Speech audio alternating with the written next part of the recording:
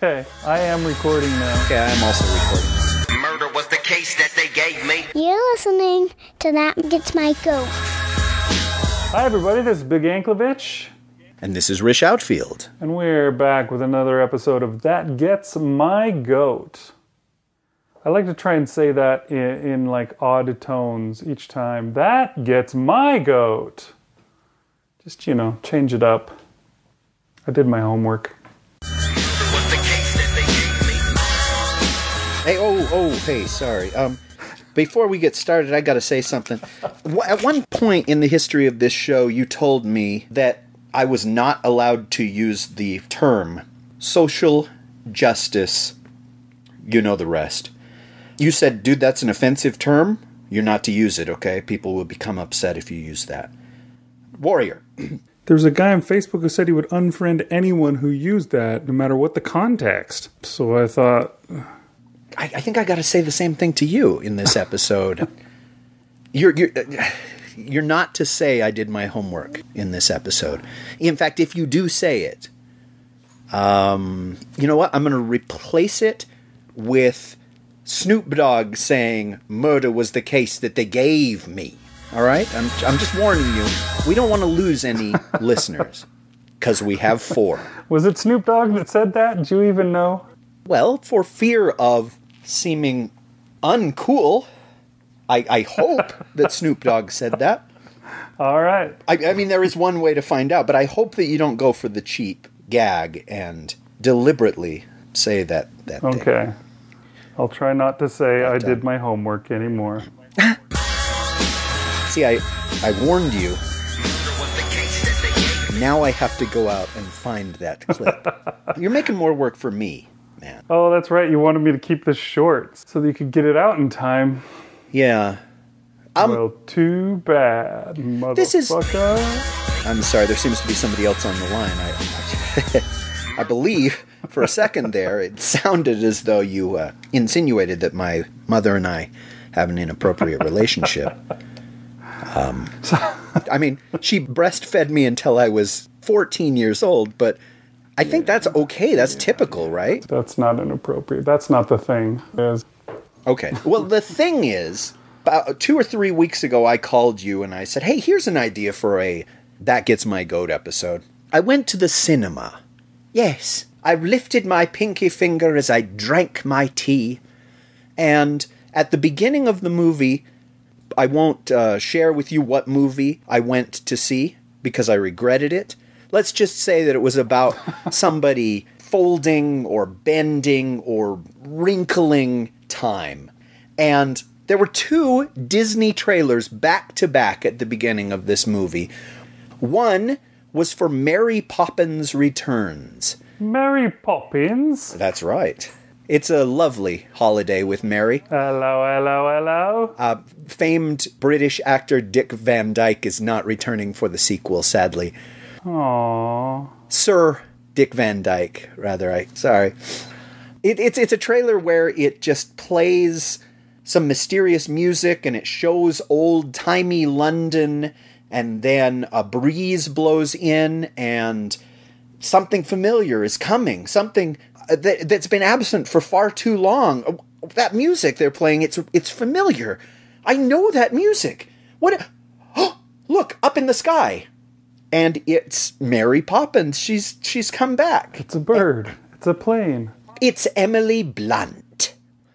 And immediately after that trailer was a trailer for Disney's Christopher Robin. And in Christopher Robin has grown up and had a family of his own. And Disney's Christopher Hook. And he's having hard times. But wait, what's that music? That sounds familiar. What's that sound? Whose voice is that? Oh my goodness, it's Winnie the Pooh. He's back. Do you remember Winnie the Pooh? Do you remember how you felt when you were a child and loved Pooh and Tigger and Rodent and... Donkey? Donkey, there you go. Donkey was the name of the guy, right? And Eddie Murphy did the voice? Right, and Fiona and Shrek. and it's just like, Christopher Robin coming soon to theaters. And I was just like, both of those trailers had like this same setup, and they were both pushing the same buttons. And I called you and I said, Big, we probably should do an episode about, like, the attack of nostalgia, or the onslaught, the assault of nostalgia right now. Because both of those were going for the same thing. And there's a million things going for that. But the fact that those were back to back really just nailed home how pervasive this nostalgia culture is. And so I thought I would talk to you and eventually let you get a word in edgewise about this subject. In fact, do you have a word? I did have a word to put in edgewise. It was 3 words. I said, tomorrow is the day that Ready Player One comes out. And I have never known any piece of media that was more intensely and completely built on nostalgia than Ready Player One. That was basically all it was. It's just a ripoff of Charlie and the Chocolate Factory done in computer land, in which you can be any 80s character that you want. I don't think you can be anything but an 80s character, but you could be an 80s character. And so I said, let's go see that movie, and we can talk about it, and then talk about the further nostalgia culture that's going on here, and seeing if we can figure it out or put a finger on it, understand it. Do you know the origin of the term nostalgia by any chance? The etymology? Oh, yes. Do go on. Let me put my pinky in the air and sip my tea and tell you that I haven't the slightest fucking clue what the etymology of nostalgia is. Do you? Well, nostalgia was a term that was coined, I want to say at the end of the 1700s, to describe a mental condition.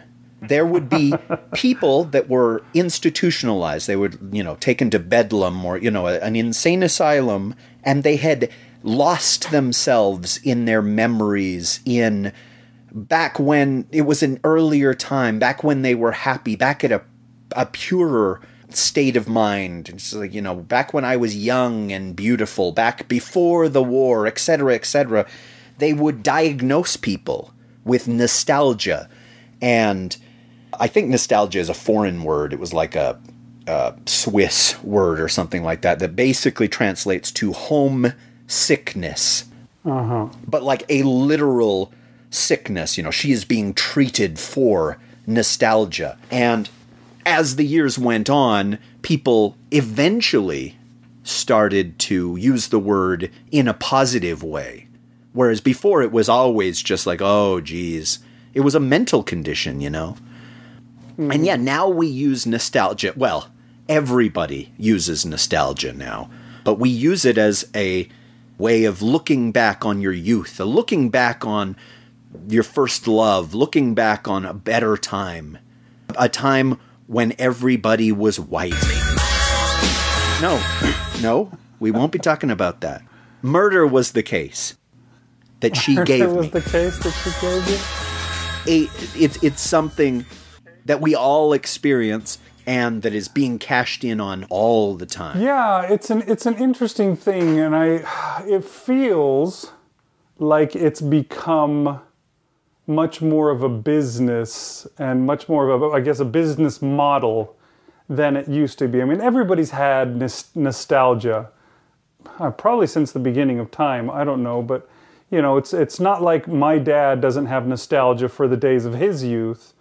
If he sees old pictures of himself, he'll tell you, I've talked to him about his life and heard his stories and, how he used to try and gross people out by eating an onion like it was an apple. Oh, that was so funny when he used to do that as a kid. The things they got up to back then. But there's so much less of a business, I think, of nostalgia from those days than it is now. Or maybe I'm wrong. I don't know. What do you think? Do you think that it's become more of a thing?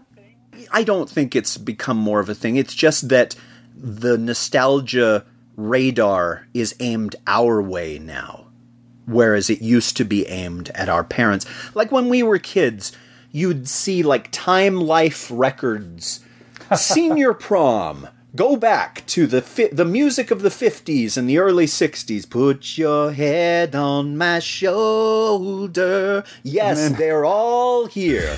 Murder was the case that she gave me. And then you had, is that Freedom Rock? Well, then turn it up, man. Yeah, that was a whole industry based on the music of your youth is back in this 3-record set, 2 cassette, also available on 8-track. And now there's just so many of us that have disposable income and they aim it at us. But it may be that we're starting to age out of that. I don't know. Eventually, it's all going to be, aimed at the people that grew up with Power Rangers and Alanis Morissette and tramp stamps and Bill Clinton. But right now, the 80s is just, that's where the dollar signs are. Yeah, it does seem like there's a little bit of a transition because there's been several things that you and I have seen, like, I mean, Ninja Turtles are great and all, but they were after my time, so I'm really not interested in going and seeing Ninja Turtle movies. And, Power Rangers, I think Power Rangers are really stupid because they came out after I was a child, and so I don't have any nostalgia for them from when I was little. The one I think that was the big success recently of the 90s nostalgia is the Jurassic World movie, because Jurassic Park was a 90s thing. And it was an old enough thing that even us people who grew up in the 80s, still saw it and liked it. And so it works for us too. So that's probably why it really caught on better than the rest of them, I would guess. Yeah, I don't know. I mean, I guess there have been all sorts of movies like set in the World War II era that, my dad would have loved, or set in, the 50s that they would have thought was great. But I don't know, it still feels like it's a much bigger business than it was then. I think it was... Sure, but everything has been commercialized. Everything is more so than it was. The book, It, that Stephen King wrote, had that. Nostalgia for the 1950s, for a better time. Then in 2017 they make a movie of it, but the nostalgia is for the 80s. The 80s is the better time that they're talking about. And I wonder what that movie would have done business-wise if it were set in 1958 rather than, was it 88? I don't know when it was set. I can't remember anymore. 89, something like that. Yeah, something like that. I think it's basically 30 years ago from now. I'm curious. I mean, there's no way of knowing, but I think that it did much better than it would have trying to flash back to a time that none of the target audience remembers. But shoot, I guess you wanted to talk about Ready Player One. Oh, we'll get to it. The world of Ready Player One is sort of a catch-all of the 80s, right? I mean, it's hard to express because almost none of it felt like the 80s to me. The only parts that felt like the 80s was when they were flashing back to the youth of Halliday, the Halliday character, and we were actually seeing vignettes from whenever that was, from 1984 or 88 or whenever it was supposed to be. It might have even been before 84 that it was supposed to be. Ready Player One, the thing about the movie is that it's really, really different from the book. They have the general skeleton of the book, and that's about all. Everything in it was changed substantially to work better in a cinematic way. So I think while they did that, they changed a bunch of other things as well. And, they threw in, there was plenty of nostalgia, but it was a more sensical nostalgia, I guess. In the book, the mechanism for it was that the guy who has put the Easter egg in the oasis for everyone to find is hugely nostalgic for his youth. He loved everything about his youth, and everything he did was made to go back to his youth. So, he loved Atari games, and he loved the arcades, and he loved the movies from his youth. And one of the challenges that you had to do to pass was like to quote all the lines from the Holy Grail. And another one was to quote all the lines from war games. And, they do give you the idea of why it would make sense for all these people in like 2048 or something like that? When the movie that's when the movie set. was set. I don't know if that's the same. Yeah, and you can imagine how much people would know about the 80s in 2048. That's 60 years ahead. So imagine how much we know about 1957. Is that 60 years ago? Is that really all the further back it goes?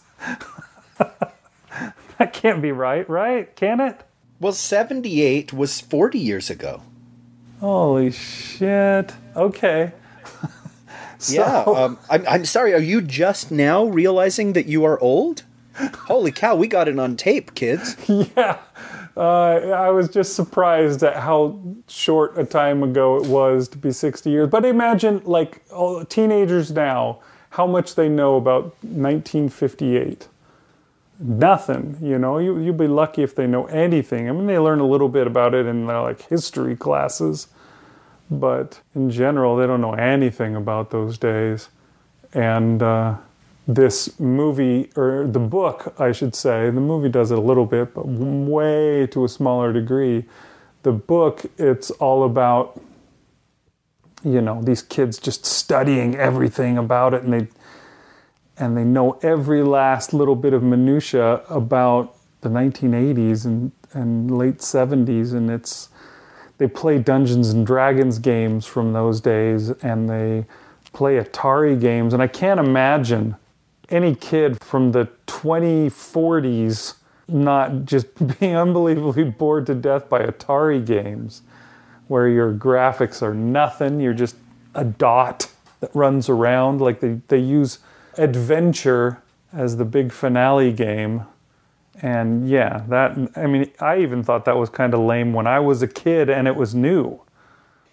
Yeah, I don't know. It's kind of unbelievable, that whole thing, which in a way they did away with it to a certain point in the movie. They have all sorts of crap in there. They have guys that play in avatars that are like Halo guys. And there was a guy I saw who was a Ninja Turtle. There was all sorts of different ways that people would play. Which would be the way it would be, you know what I mean? I mean, it would be super varied. And when it comes down to it, the majority of the stuff would be stuff we hadn't even seen yet here in 2017, because, you got 30 years of characters being created. Although maybe not, since all they're doing is recycling old characters again. Maybe they'd just all be the same characters that we already knew. Well, Spielberg has done this before. I'm sure there are other examples, but I'm immediately thinking of Jaws, where he took the idea of the book and threw out a lot of the book. And in Jurassic Park, they took the idea of the book and threw out the things that Spielberg felt didn't work. And maybe there's a fourth one, but this really feels like the third of those. And to me, that made it way, way more accessible, because I feel like the movie of Jaws and the movie of Jurassic Park are superior to the books. But usually the book is better when a movie is made from something. And yeah, characters having to go through the entire movie of war games, quoting line by line, playing as Matthew Broderick, is not cinematic. But them having to go to the Overlook Hotel from The Shining, and just facing the scariest moments from that movie, I think is super cinematic. And I don't know how much Spielberg had to do with that, of saying, okay, I like this and I like that. Oh gosh, can we change the locale for this second quest or the third quest? Can we change this? It became much more cinematic. And usually, when you've read the book first, you go see the movie and you're disappointed. You say, dang, they cut out this and they left this part out. And this makes no sense unless you've read the book. But I felt like the movie, that's not the case at all. Things that bothered me in the book don't even apply in the movie. They restructured the story so it's so much more like a movie, like a first act, second act, third act, with a villain and a likable protagonist and all that stuff. You may have a different opinion. No, I actually agree a great deal with you. I don't know whether I think that the book or the movie was superior. They were so different. It's almost like Spielberg had a broken mirror contest with Ernest Cline, and they just said, "Okay, here's the idea. A guy dies who created the internet, and he's going to give the internet to somebody. Okay, so it's like Willy Wonka, but with computers.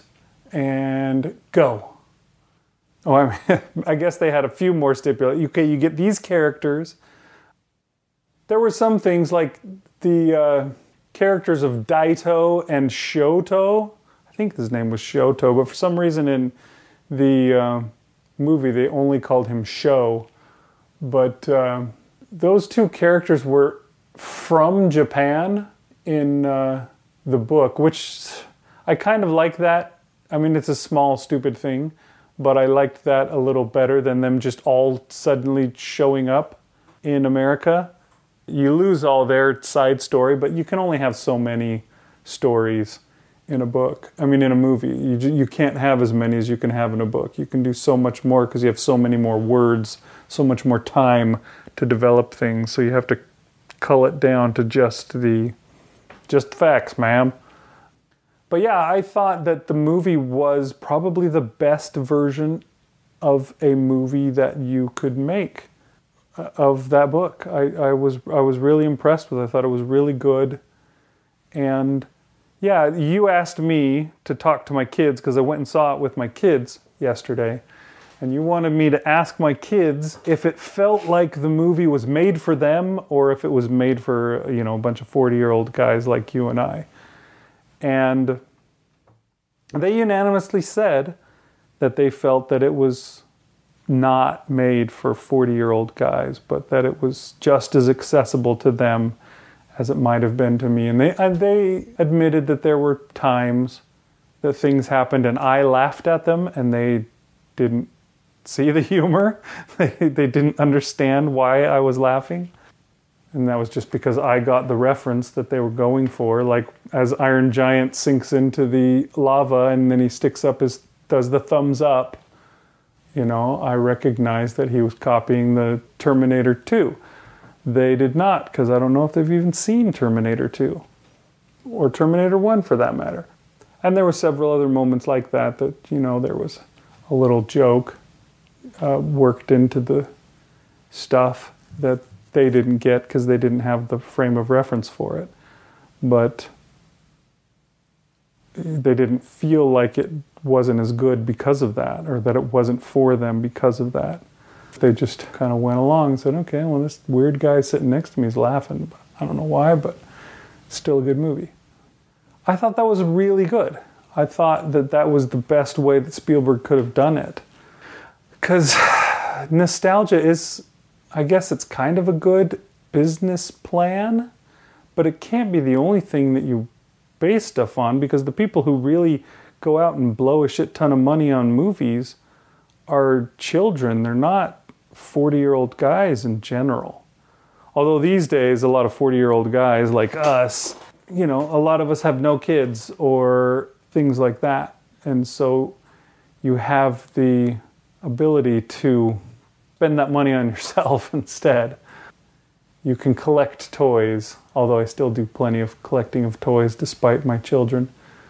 You can blow the money on whatever you want, including movies. And so maybe that's why it's a bigger business now than it used to be, and more things are aimed at that kind of an audience. But it doesn't always work. I mean, I remember you talking similar to this experience that you had with the Mary Poppins and the Christopher Robin movie. You talked about, it was, I don't know how many years ago it's been now, but they put out a Winnie the Pooh hand-drawn animated feature, 2D animation. And I think it may have been the last 2D that they did, right? It came out after Princess and the Frog. Yeah, it was around the same time that Frozen came out.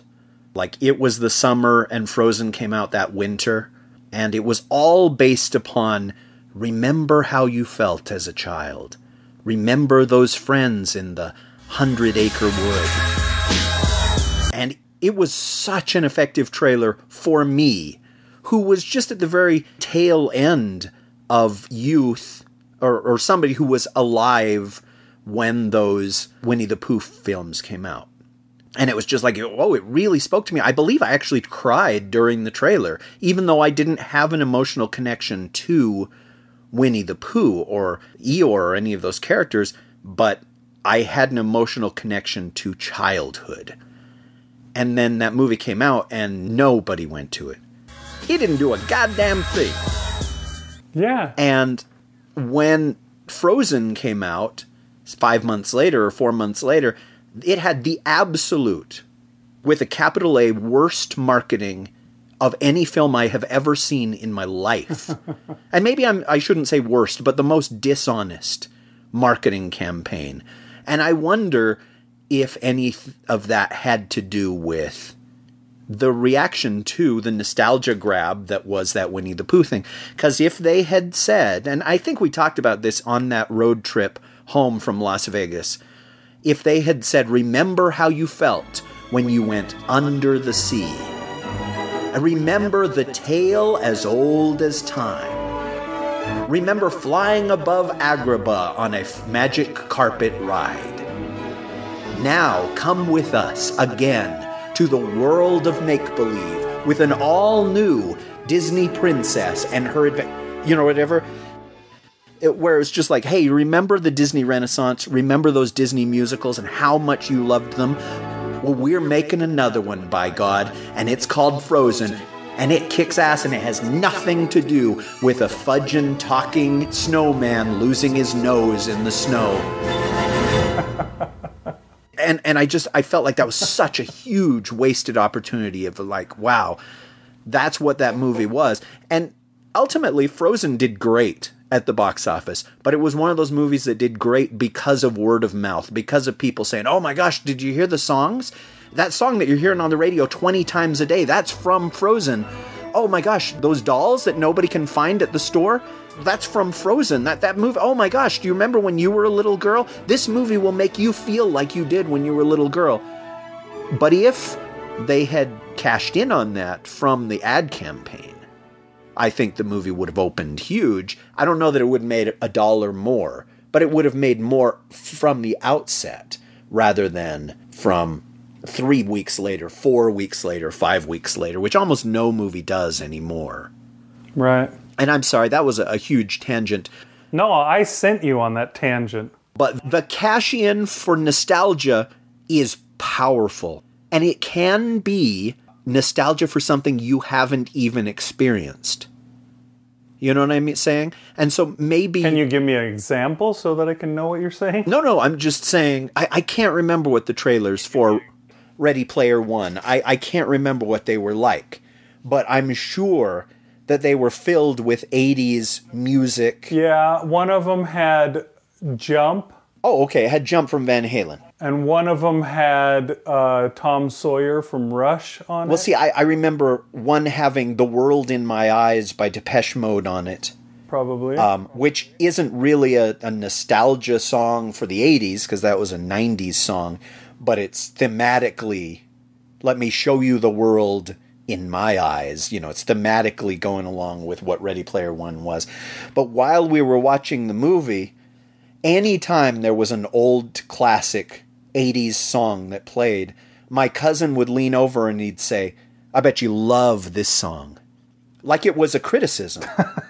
It's just, yeah, okay. So Joan Jett and the Blackhearts sing I Hate Myself for Loving You, and everybody in the audience, except for one person, is going back to when they knew that song.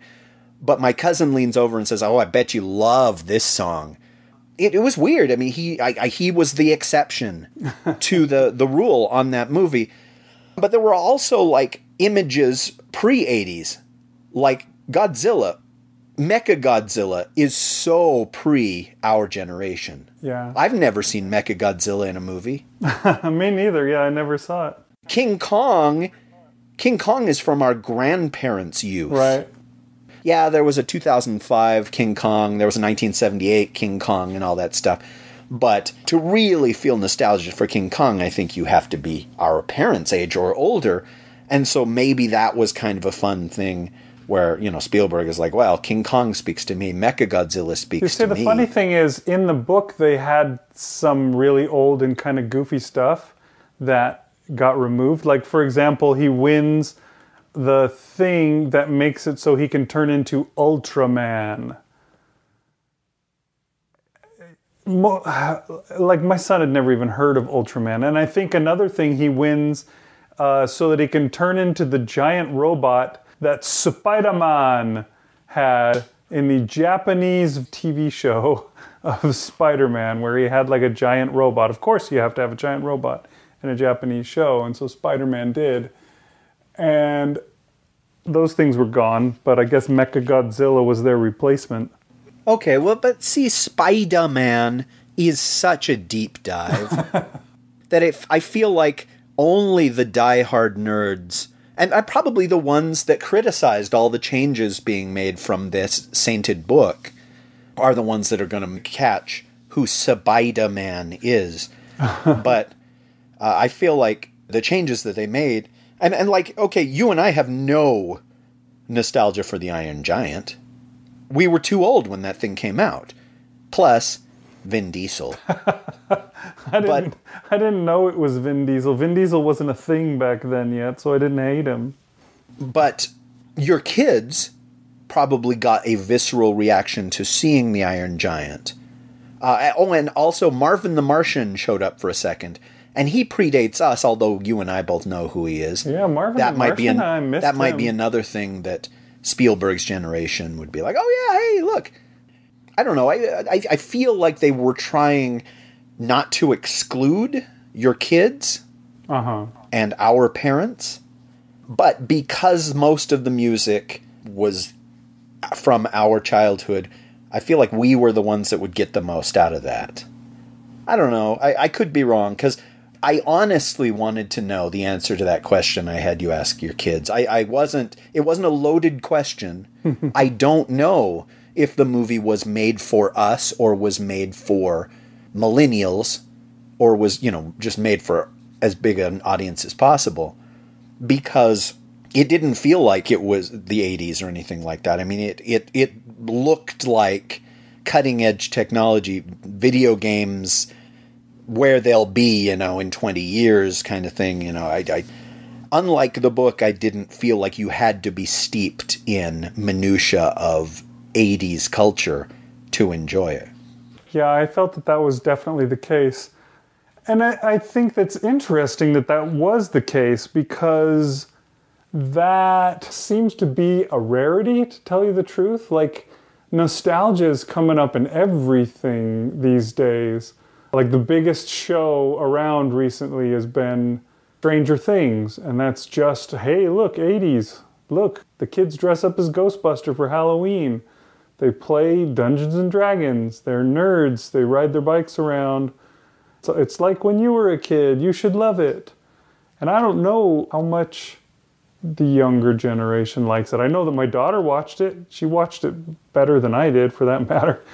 We were watching it together, but I'm like the worst for watching stuff together with, because, I'll watch like 3 episodes one Saturday with her, and then I won't watch it again for like 3 months, and then we'll watch some more, and we'll be like, what happened last time? I don't remember anything.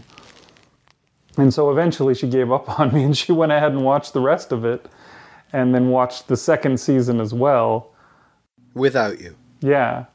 I've never asked her how she likes it, and I mean, she likes it obviously enough to watch it all the way through without me. But yeah, I don't know how much, if the setting and everything about it seemed off-putting or not to her. I don't know. I feel like the generation of children that are coming up today are a little more clued in to the big things of the 80s. And probably because they're making movies of all of them or new TV shows of all of them. You know, my kids know all about Voltron. They know all about the Transformers because there's movies, there's TV shows. They know all about the Ghostbusters. They've seen the Ghostbusters movies. They've even seen the real Ghostbusters cartoon. You know, they know all about, what's something else? Star Wars. They know all about the sectars. They know all about, I don't know, all that stuff. You're not going to get anything more obscure than sectars. I think there was a Mad Balls reference in Ready Player One, and I was just like, oh, well, you had to have been a kid between 85 and 87 to get that reference. Because Mad Balls were not a huge thing. I'm trying to even remember what they were. I recognize the name for it, but I don't remember it. What was a Mad Ball? Remind me. They were just squishy foam balls with gross faces on them, and you were supposed to collect them all. What? That's new. And there's no other toy that tries to do that.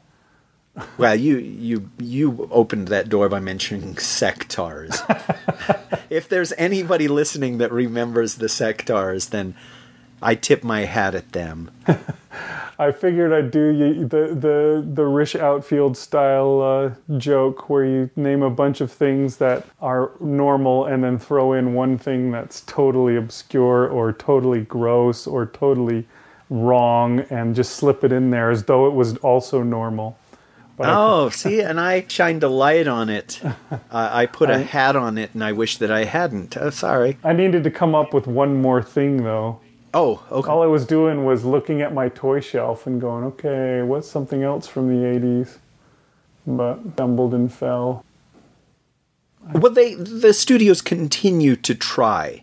They swing for the fences with these things because they know that even if they strike out 3 times in a row, the 4th time might be like the Michael Bay Transformers movies, which continue to make a gargantuan, well, not the last one, but there's another one coming. So, you know, if they can push the buttons of nostalgia just right, they will. Jumanji is a great example, even though it's not from the 80s, that you want to call it a reboot or belated sequel. Did you see the... Oh, you didn't because it has The Rock in it. I didn't see it, but I was tempted to, I'll have to admit. Was it any good? Yes, it was very good. Huh. And I didn't feel like it was irreverent toward the original Jumanji in the same way that Jurassic World is a follow-up to Jurassic Park rather than a remake or a reboot of Jurassic Park. You know, The Force Awakens is a follow-up to Return of the Jedi instead of just a reboot of Star Wars. And that's what Jumanji Welcome to the Jungle was as well. And it was so insanely successful that they're going to make another one. Oh, so it made a lot of money too, huh? That was the other question I was going to ask you. Yeah, it was Sony's most successful movie ever. And that doesn't mean as much as it should because, as you're always pointing out, every year something is going to outgross the box office champ. These records are made to be broken now. But past Spider-Man... But Sony did Spider-Man. The 2002 Spider-Man as the biggest Sony hit of all time. So that means something. Yeah. It spoke to a lot of people. It is fun, and I thought it was really well acted, and it was the first movie in a long time where I didn't hate Jack Black. I bet you're really looking forward to the house with the clock in the walls now. You know, I saw that trailer at the beginning of Ready Player One? I'll bet it was attached to Ready Player One. I think that's a Spielberg production. It was, yeah. It's an Amblin. I saw that trailer as well, and my daughter complained that it has the stupidest name ever. Huh. I don't know if that's true or not, but that's what she thought. I mean, it wasn't ballistic X versus Sever or anything like that, but still got a pretty lame title. But it's a quirky title, It's like Chloe, Joey, Zoe, and David Bowie. Which you probably think is the worst title ever. Well, I'd like it a lot more if it were just Chloe. There was a movie just a month ago or so that nobody went to. Came and went. It was one of those where it played for like 10 days in the theater before they pulled it. And it was originally called... Gosh, it had a good title. It was called Category 5, which is what you use to designate like a terrible thunderstorm, a huge hurricane kind of thing. I believe Hurricane Katrina was a Category 5. Right. But right before it was released, they decided to change the title to Hurricane Heist. Which I'd say is up there with Ballistic X versus Sever in how shitty a title it is. I mean, Ballistic is such a weird title where you're just like, what? Are any of those words supposed to mean anything to me? Whereas Hurricane Heist is just so... It's got alliteration. Hacky sounding and, cheesy. Just... It makes you think of like a Disney movie like The Computer Wore Tennis Shoes or That Darn Cat or something. You expect that Tim Conway and Don Knotts would be starring in it or something like that. Anyway, that was a tangent because your daughter didn't think the house with clocks in its walls. Is it clocks or with a clock? I'm not sure. I think it's with a clock, but I could be wrong. I've only seen the title once. That was all it took. Well, we'll see when that movie comes out if people complain about the title. If other people complain about the title. It didn't strike me as Hurricane Heist level bad, but that's just me. The worst thing is when a movie is a sequel, but they call it by the name of the original movie, like the prequel to The Thing being called The Thing. That's worse than any Ballistic X versus Sever. People need to go to jail for that, or go to hell. What about The Wolverine? Does that one count in that? I'm going to have to flag that as breaking the rules as well. I guess technically the 2009 movie was called X-Men Origins Wolverine, but it still should have precluded them from calling the other one The Wolverine. Yeah, I complained about that mightily when that movie was coming out. Wolverine, and part 2 is called The Wolverine. Well, yeah, and not to get on this, but the 4th Rambo movie was initially called John Rambo.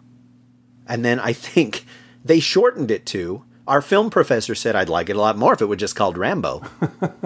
And so they said, okay. But the second one was called Rambo. He's like, well, too late now. Too late. We already printed out all the ad material. All the posters are up. You can't change its name to Live, Die, Repeat. I heard that they're seriously talking about making a sequel to that. And they will call it Live, Die, Repeat, and Repeat. That's such a shitty idea that I'm starting to think that it can't be true. What was that movie actually called? It was called Something of Tomorrow. I want to say Edge of Tomorrow. Yeah, that sounds like that might have been it. I've just got to get a judge's ruling on that because, wow, that's a bad title. Yeah, it was just a generic sci-fi title. It's like, it could have been any... No. Live, Die, Repeat, and Repeat is what I'm talking about. Oh, okay. That is just... Edge of Tomorrow was Hurricane Heist-like in its... How dare you? In its blandness and its genericness. It could have been any one of 100 Isaac Asimov books from the 50s or something like that. Oh my gosh. In January 2018, Doug Liman revealed that the title of the sequel is Live, Die, Repeat, and Repeat. Wow, they're really going for it, huh? I'm surprised they're doing a sequel for that movie. It didn't do well, did it? Not theatrically, but once they retitled it on video, I guess word of mouth, people liked it. Once they gave it a new name, everybody's like, whoa, I'll try that. I've never heard of this Live, Die, Repeat movie, but I'll watch it. I like it a lot better now that it's just called The Hunted. We'll never let that go. That has eclipsed like all the good memories I have of that professor to be like the thing that I think of the most. He like loaned you $1,000, gave you a car, and let you live in his house for 6 months, and still the only thing that you can think of about him is, I'd like it a lot better if it just said The Hunted. That's weird.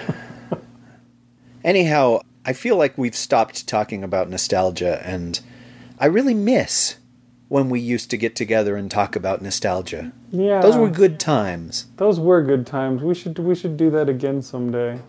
Anyhow, let's call this a night. One thing that will be fun is sometime in the future that Han Solo movie is going to come out. And it will be interesting if they're trying to create nostalgia for people who were around for the original Star Wars, or if they will just aim it at young people who are the age of the Han Solo character in that movie. Although, with those where they're tentpole blockbuster releases, they'll probably try and do both. They'll try and... It'll be nostalgia for people who really miss the prequels.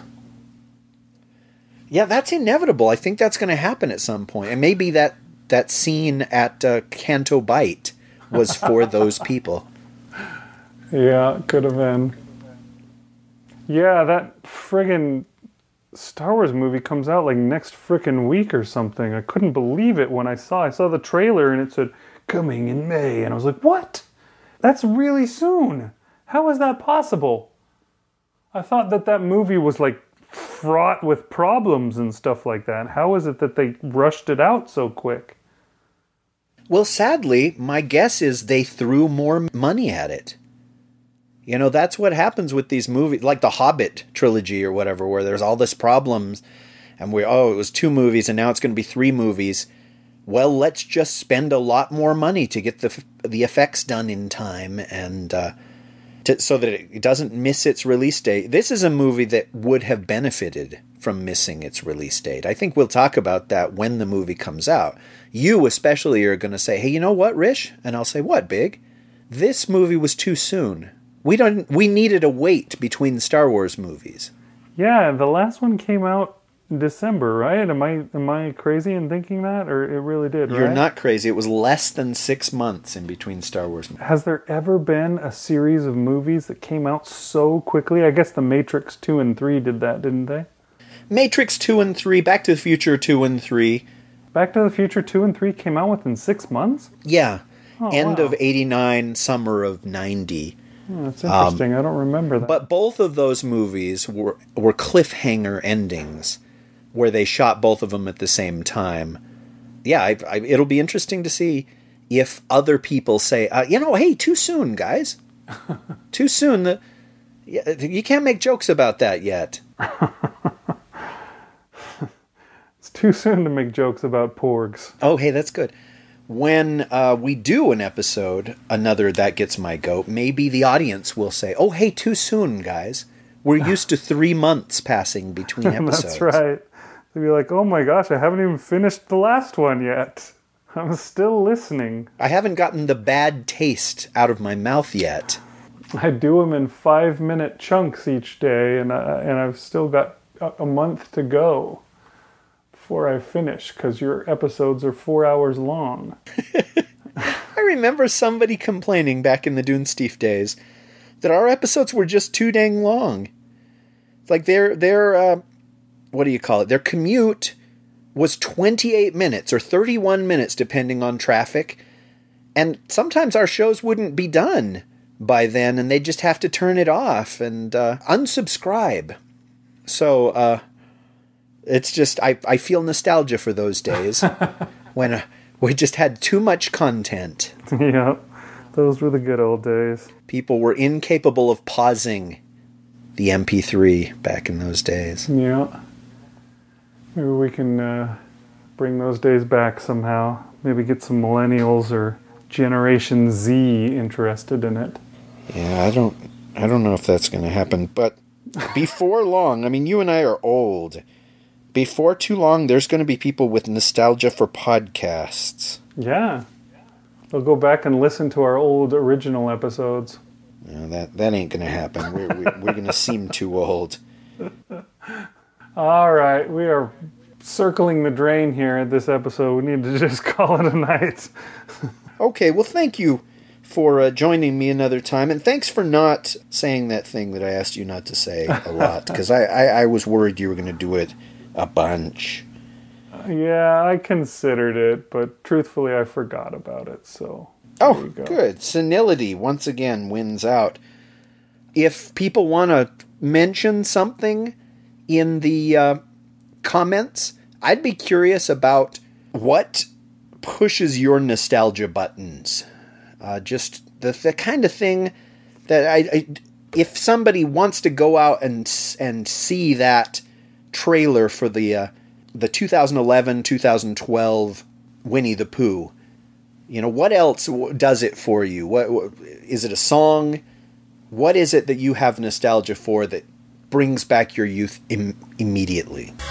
Yeah, that'd be interesting to find out. And then cash in on. Yes, because we will buy the rights to that with all that Dunesteef money that we're not spending going to movies together. Yeah. Yeah, I think you and I are going to spend that money to bring back Filmation's Brave Star with the talking horse and the intergalactic sheriff and other things that were like He-Man. Yeah, I can't wait. That probably is the thing that most people get their nostalgia button pushed by. I'm willing to bet. I'm going to put some money on that. I'm going to put some Dunesteef money on that. That's I'm right. going to go to Vegas. Yeah, donate to our Kickstarter. Yeah. Braver Star is what we're going to call it, because Hurricane Heist wasn't crappy enough. No, Brave Star has 2 R's at the end, so we just need to put a third R on. Brave Star with 3 R's. Okay, done and done. All right. We'll see you next time, folks. Thanks for listening. Good night.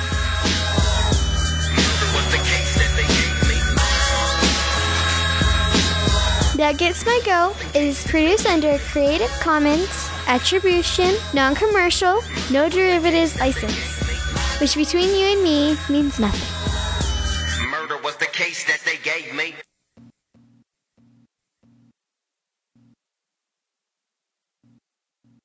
And yeah, we will remake what's it called? Filmation did a follow-up to He-Man, and it was about a like an intergalactic space sheriff. Oh, yes, it does. Does that sound familiar? Something Star. It was Brave Star or Lone Star, or you don't remember what that was?